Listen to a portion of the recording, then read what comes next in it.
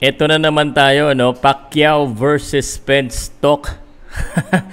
And a lot of people asking me, Sir, babalik pa ba si Pacquiao? Sir, kung si Pacquiao at saka si Spence maglaban, wala yan. Talo yan si Spence.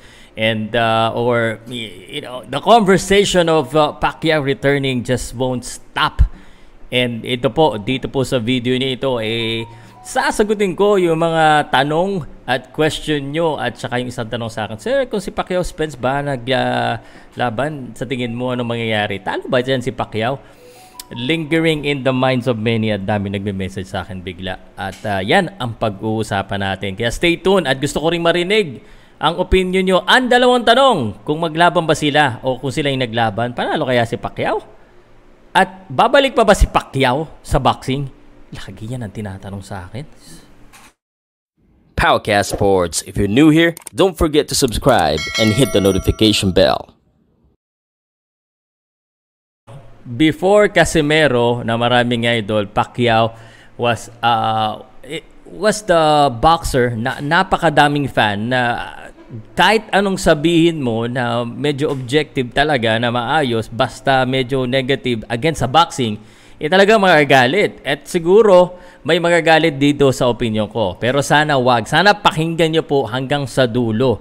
Unang tanong sa akin, sir. Tuloy pa ba, pwede po bang bumalik si Pacquiao sa boxing kung sakaling matalo siya? Kahit manalo siya, kahit matalo niya, kung gusto niya bumalik, kung kaya niya at mukhang kaya niya, gagawin niya. At pwede. Lalo na siguro pag hindi siya maging presidente, no? Pag presidente, Diyos ko naman, kahit na may schedule siyang sandali, wag na lang, kahit exhibition, wag. Pero kung matalo siya, para sa akin po, it does not make sense. Dapat wag na bumalik sa boxing. He's just gonna put his health at risk because, I mean, boxing, siguradong magagaling din yung mga kalaban niya. At hindi na naman niya talaga kailangan. Siguro, like what I said, siguro pag mga exhibition lang, mga YouTuber para lang makarecover ng nagastos, baka pwede. Pero kung si Spence ang kakalabanin niya, wag na, uy. Hindi sa wala akong tiwala, Hindi sa wala akong tiwala. But I do not think it's wise to come back in boxing to fight real professional boxing. To come back as for, you know, exhibition, entertainment, and other things related to boxing, but not fighting Spence or Crawford is good. Hindi ko rin sinasabi na matatalo siya, pero malamang dihadong-dihado na po siya sa laban na yan dahil ang tagal niya ng bakante. So sa mga Pacquiao fans dyan, gaya ko, no, I'm a real hardcore boxing fan, ano? And also, I was a Pacquiao fan before I became a boxing fan. Si Pacquiao nagmulat sa akin. Pero Pacquiao also made me realize, and the boxing world made me realize na boxing is a sport for the young people. You know, and as you get older, you may still be good, but you're not as good as your prime. And there's nothing to prove. Pauulit-ulitin ko yan. Huwag kayong magagalit. There's nothing to prove. I'm sure. Sabihin nyo nga sa akin, kayo, yung mga Pacquiao fan, gusto nyo pa bang bumalik si Pacquiao? I mean, we need to get over the fact that Pacquiao has already retired, that he has moved on to bigger fights and bigger things. Again, I'm a big Pacquiao fan. If he decided to fight, I'm gonna support and cheer for him.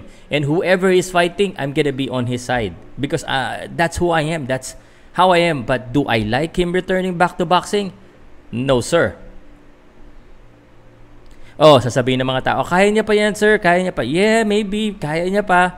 But, I mean, do you really want to put him at risk? Do you want to see Pacquiao na masoliduhan? Did you see his last fight? Sabihin naman, na overtrain kasi, sir. Nagkaganito kasi, sir. May mga problema kasi ganito, sir. Yeah, given. But that means, you know, training camp would not be perfect, and it could happen again. It might not. It could happen again. He might win. He might lose. But he's still gonna get the punches. He's still gonna get hit. Okay, so that's the number one question. Can he return? If he wants to return, yes. Especially if he loses, for entertainment purposes. But do I want him to return for pro boxing? Not really. No. Okay.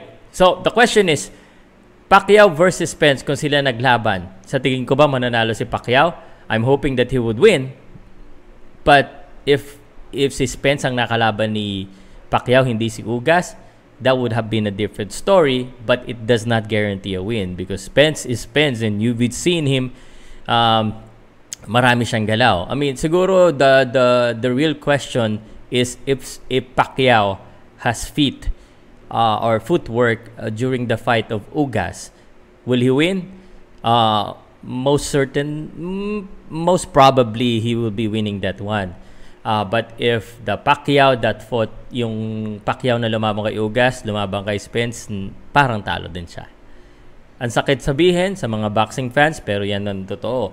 Talagang pag walang footwork si Pacquiao at is not his prime, makikipagsabayan siya.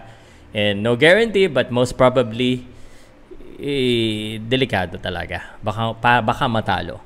Yan ang ayaw niyong marinig. Pero yan po yung totoo. So, should we stop talking about this? Kasi marami na namang nagagalit ng mga fans. Should we stop talking about it? I mean, no one's... Siguro yung mga iba na nag-i-stop sa inyo, I mean, they're not a Pacquiao fan and they just being realistic. But it's okay for us to talk about this because it is our opinion. Opinion ng mga boxing fans yan. Kung gusto nilang pag-usapan si Pacquiao. Pag si Pacquiao yan, talo yan. I mean, you can post that on social media and some people will argue with you, but that's the nature of being a boxing fan. So, kung ikaw ay boxing fan ka, gusto mong i-post na si Pacquiao, di ka makapag-get over na return na si Pacquiao, I mean, have fun. Kumbaga, sige lang hanggat nasa puso mo pa, hanggat gusto mo pang ilaban si Pacquiao, it's okay. But realistically, it might not happen.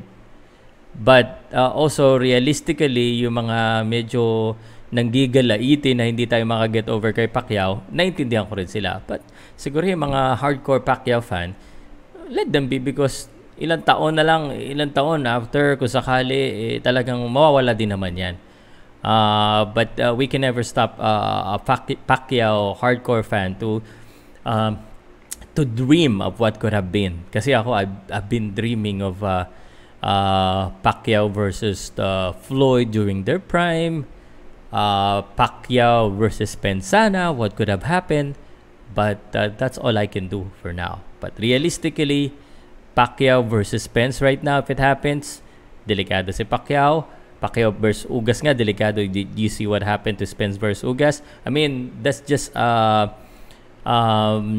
basis, but not literally na yun ang mangyayari din sa laban kung sakaling si Pacquiao tsaka si Spence. But for now, I want to tell each and everyone that this is the closest that you can get to Pacquiao versus Spence. Yung poster na yan na napakaganda.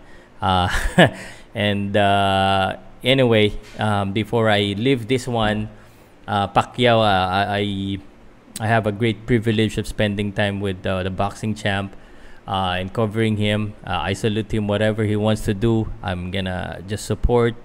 You know, I'm a big boxing fan of him. But kayo po, no? Kayo ang tatanungin nyo. Kayo ang tatanungin ko, ha? And this is just for fun, Paul, ha? Sulat nyo nga sa comment section, lalo na yung mga umabot dito. Please, paki-comment lang. Gusto nyo pa ba lang bumalik si Pacquiao? Gusto nyo pa bang bumalik si Pacquiao? That's the first question. Second question, Pacquiao versus Spence. Would you like to see that still? Would you like to see that still? Okay. Yan ang i-comment nyo dyan, okay? Ako, nasagot ko na, no? I don't have any preference. If we want to return, he can return. I'm gonna support whatever he wants to do. But I don't really want him to return on a Spence Pro fight. If he return, then, you know, maybe exhibition YouTube fight. You don't want that. Alam ko yung mga hardcore fan, you don't want that. But just want him to return on the business side, on the entertainment side. So, because he deserved that. I mean, he has proven wala na siyang dapat ipatunayan pa sa mundo ng boxing. Okay? Maliwanag? Okay. Salud, Powcast Sports, comment, like, subscribe. At kung gusto niyo ng magandang mga kwentuhan na ganito, alam niyo na. At syempre, nagla-live tayo usually tuwing gabi para, makausap naman yung mga fans. But this is a recorded please comment down below. And share this video na rin. Salamat po ha. Maraming nanonood dito na hindi pa nakasubscribe. So, kung masusubscribe nyo po para lagi-lagi kayong updated. Salamat. Powcast Sports. If you're new here, don't forget to subscribe and hit the notification bell.